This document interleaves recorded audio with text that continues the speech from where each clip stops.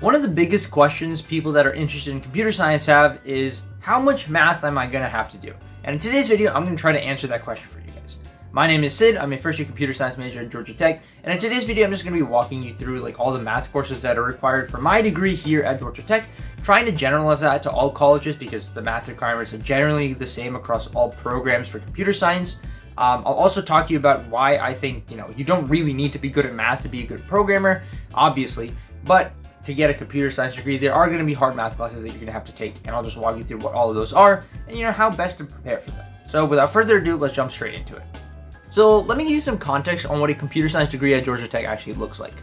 Every computer science major at Georgia Tech has to declare 2 threads, which are kind of like specializations in computer science. These include things like intelligence, which is kind of like the AI and machine learning track, devices, which is building physical devices, theory, which is theoretical computer science, modeling and simulation, which is, exactly what it sounds like, and 4 other threads that, you could pick any combination of 2 out of to then be your CS degree. Every CS major has to take some base set of classes, like the basics like intro to programming, data structures and algorithms, along with some other general requirements, and then they take the specialized requirements for each of their threads. Naturally, some of these requirements are going to be more math heavy than others, and different threads will require you to do different levels of math. That's how it works at Georgia Tech, and it's honestly one of the best things about the program because you will end up taking classes that are much more suited towards your specific computer science interests than having everybody take an operating systems class because a lot of people don't want to write operating systems. So without further ado, let me jump straight into actually talking about what all of these classes are, starting with the general requirements and then going into the specializations that I have to take. Let's talk about every math class that all computer science majors are required to take. First of all, you have Calculus 1 and 2, which should come as no surprise to anybody, followed up by linear algebra, again, no surprise. And after you take linear algebra in the first 2 calculuses, you can take multivariable calculus, after which you can take probability and statistics, and then, at some point you'll take combinatorics on your way through these 6 classes, I think I said. And all of these classes are pretty standard across most computer science degrees, regardless of where you're getting it from. And depending on, what your previous math background is, you'll find some of them harder than others. In my opinion, the hardest out of these is going to be combinatorics, just because it's kind of different from any other type of math you've done before, usually proof heavy. It's combinatorics, if you don't know, is the math behind counting, and although that might sound simple, it's actually really hard to count correctly, or at least it is for me. And if you don't already have previous experience with combinatorics, or either through a class or through just doing a lot of contest math in high school, then you probably find that class to be slightly challenging. Another class that I find to be challenging is honestly Calculus 2 and the end part. The first part of Calculus 2 where you're just integrating, that's it's not that bad. But the end part, when you're talking about series of sequences, it might get a little bit confusing to some people, and I know a lot of people found it confusing. Personally, to me, I think Calc 1 and 2 were both fine, and Calc 3 was a little bit harder, Calc 3 being multivariable calculus. But as long as you have your foundations right in Calc 1 and Calc 2, they will definitely be probably the easier classes that you take throughout obtaining your degree. Linear algebra, I find that at Georgia Tech, a lot of people really struggle with, again, because it's kind of a different math class from what you're used to, right? You have to visualize a lot of things that you really never had to visualize before. You have to think about how matrices actually affect things in the physical world. The thing about rotations and translations and a bunch of stretching and stuff, all on the, all on a coordinate plane that you have to think of in your head. And it gets to be confusing if you're not really used to thinking about these types of things before. So again, it all comes down to if you can grind through the material for these classes, you'll be fine. And if you're not going to grind through it, and you somehow, usually in your second semester or your first semester, you'll have to also take a discrete math class. And it's a math class, math's in the title, but at Georgia Tech it's listed under the CS department because only CS majors have to take discrete math, and there's other proof-based math classes for other majors. Anyways, with that aside, discrete math is also something that some people might find challenging because, again, it's different from what you're used to. You're going from, just probably doing FRQs and AP Calc to doing actual proofs that may or may not be hard depending on how you view math.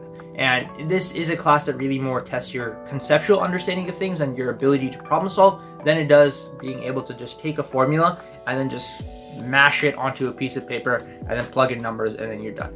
Discrete math is honestly really interesting. A lot of people find it boring. The common thread among CS majors across a lot of colleges is that it sucks and that it's a very hard class. But again, if you put in the time to grind it out, you'll be fine. So that's a total of 7 math classes so far, and let's get into what classes I have to take specifically for my threads. The threads that I've picked are theory and intelligence, so it should really come as no surprise to anybody that's watched more than a few videos on this channel, because I love math and I love AI, so that just seems like the natural threads for me to pick. Anyways, the first class that I'm going to have to take, the first additional class I'm going to have to take, is a second course in linear algebra for the machine learning aspect of my threads. And this course is going to be a little bit more proof heavy. I haven't taken it yet. A lot of these classes I haven't taken yet is going to be more proof heavy and much more focused on the theoretical aspects of linear algebra than the first class was, which was more computational and, just being able to make sure that, you can plug in and you can compute certain factorizations of matrices and whatnot. This one's going to be more theoretical and probably require a little bit more brain power to properly understand. Second class I'm going to have to take is a math class out of 3 possible options. Those 3 options are number theory, graph theory, and combinatorial analysis. Number theory is, study numbers. Graph theory is the study of graphs, which are discrete math structures, which are kind of just a collection of nodes and edges that represent some sort of information. And combinatorial analysis is a continuation on combinatorics, where you're doing more combo and you're just getting better at it. And right now I'm leaning towards taking graph theory out of those 3 options because I'm a big fan of graphs and networks. But who knows? That's a class that I'll be taking next year, I think, and we'll see what happens when it comes to that. Next up, we have a design and analysis of algorithms class, which, as the name suggests, is a class about algorithms and designing them and analyzing them for efficiency purposes and whatnot. And again, this is a fairly math-heavy class. You're gonna have to do quite a bit of math to understand the algorithms, and then more discrete math to actually prove the time complexity of these algorithms. Following up with that, I have an advanced algorithms class to take, which I think will be much along the same vein of, okay, here's an algorithm, learn about it, figure out how to prove its efficiency, add their things like that. And again, there's going to be more math involved here to both understanding the algorithms and being able to prove the algorithms. Of course, I'll also have to take some AI classes for my intelligence thread requirements. That'll require me to do a lot of math to figure out, how machine learning algorithms work. But I'm not counting that right now. I'm only counting the 4 that I talked about: design and analysis of algorithms, advanced algorithms, graph theory, and a second course in linear algebra, bringing the grand total of really grind-like math classes up to 11, which honestly speaking isn't that much. If you're in college for 4 years, 2 semesters each year, that's 8 semesters and 11 math classes. So you're gonna have to take like 1.3 math classes every semester, and that's honestly not that bad, right? You can get through that as long as you grind really hard. So now let's talk about how you can actually grind for math classes and whether CS is for you if you already don't like math. If you don't like math, should you do computer science? My answer to that is yeah, sure. Sure there's like a lot of math requirements that you need to do for CS, but if you really do find yourself being really interested in computer science but being discouraged by the math, don't be. As stupid as it might sound for me to say that, I'm being honest.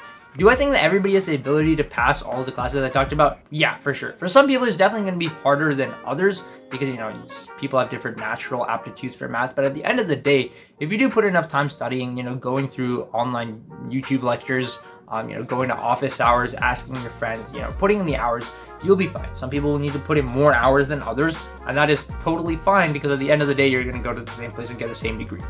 Regardless, you don't need to be great at math to be a good programmer or software engineer. You just need to be good at problem solving, and usually ending up being good at math improves your problem solving ability.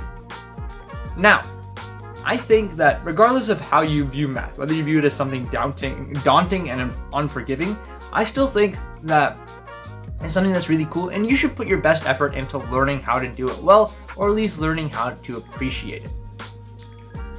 Getting through all the math requirements for your CS degree might be hard and, very, very unrelenting on the grind, but I'm very sure that as long as you really want to get your, learn more about CS, you can do it. Everybody can get through the math requirements for a CS degree as long as you put in the right number of hours, and there's a lot of different ways to study for it, and if you want me to make a video on how to study for math for computer science, then leave a comment down below and I'll get on it.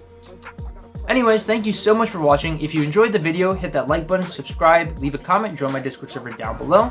Thank you so much for watching, and I hope you have a great day, and I'll see you in the next video.